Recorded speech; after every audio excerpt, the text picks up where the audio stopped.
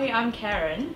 I'm a fourth-year vet student studying at the University of Queensland in Gatton, and I'm working as a part-time nurse with Dr. Elaine in animal wellness at Green Slopes. I was about 19 or about like when I was about to finish high school. I started to thinking of being a vet. It's not like my childhood dream or anything. I wish I could say that, but it's just you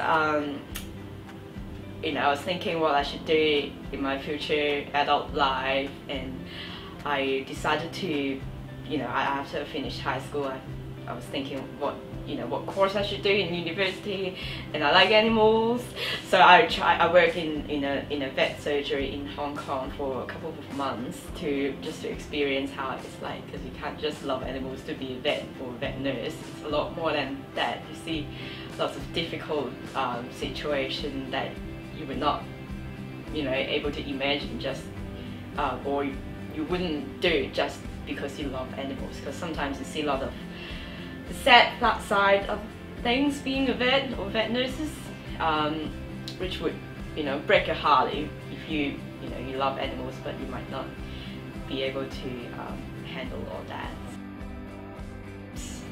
And we are the only holistic vet in Brisbane. We have very interesting clients and cases here, because they're difficult cases most of the time. Yeah. We still see most cases from, you know, chronically ill patients, you know, with chronic skin problem or cancers. We see lots of cancer patients, and they only learn about this when they ran out of options, or they think all their treatment previously hasn't been really working that well. I think it's mainly we look at animal as a whole. We still, you know, have our, you know, regular, I can't say it's traditional because all the herbs has a longer history than all the scientific stuff that we normal vets use. We still have that because lots of the time it's still necessary to, you know, give antibiotic to you know, patient which has infection. But other than, you know, just giving drugs and medication, we try to make the whole animal healthy instead of just, say, treating the symptoms. We get to the bottom and you know, improve the general health of the animals, such as we'll give supplements or, you know, B vitamins if Dr. Elaine thinks the animal is lack of it, or arthritis patient, not only we would give, you know, pain relief, which they really need it because it's painful for the patient, but we would also try some other treatment like acupuncture or gold bead therapy, which is kind of like a permanent acupuncture, any implant that you put in acupuncture point, and that would relieve the patient in a different way, but it's more than what the traditional or regular vet would do. So we try to have a variety of treatment, and but not only medication. And every average day, especially with Dr. Elaine, is crazy. Our schedule, you know, it's always on the go. We do this after this. This is a great place to learn, because lots of the things Elaine does here is not taught in university, or it was just lightly mentioned without going in depth, because we have so much to learn already in vet school. But there are a whole lot of different therapies or ideas Elaine have. Is sometimes it's really necessary to the animals, but we don't really get exposed much at university. Elaine is a very knowledgeable person, and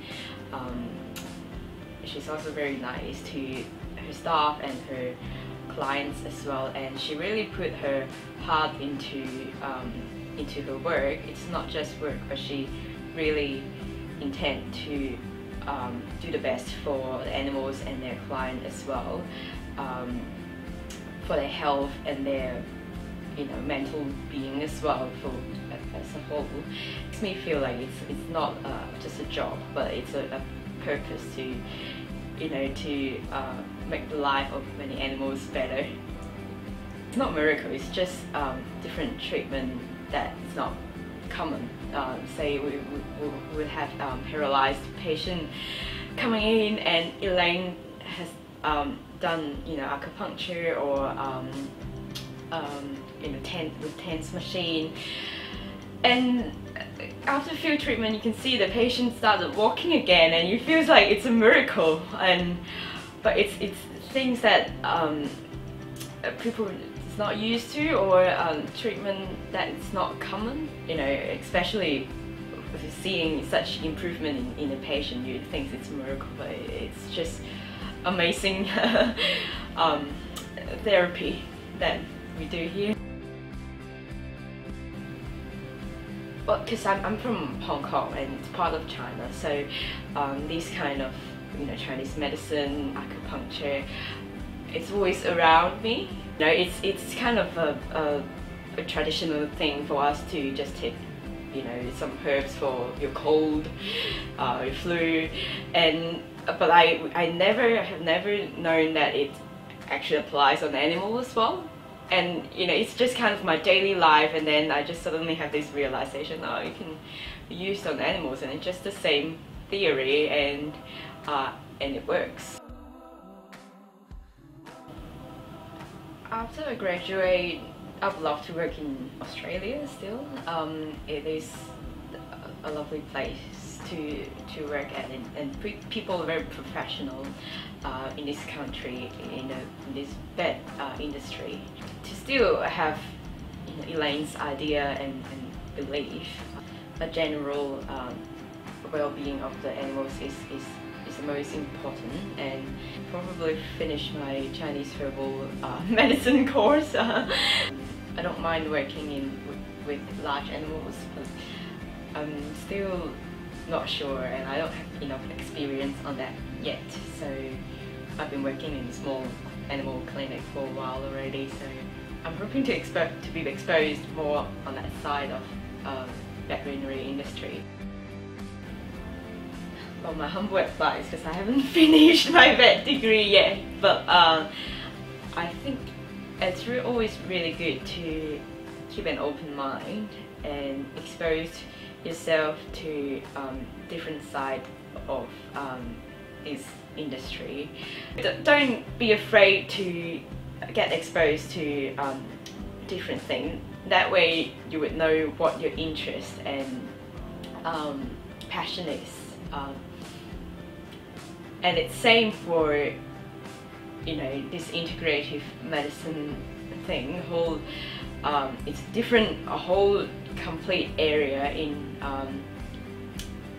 veterinary industry, and many people are not that exposed to this area. It's just because we're not taught, and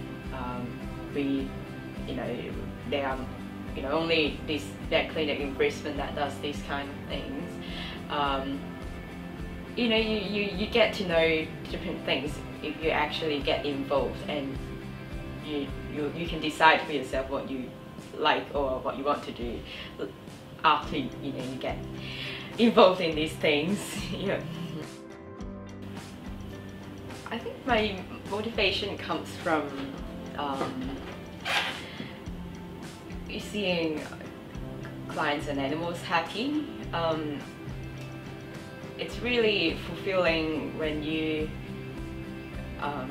when say a client thank you for doing what you have done to their animals, and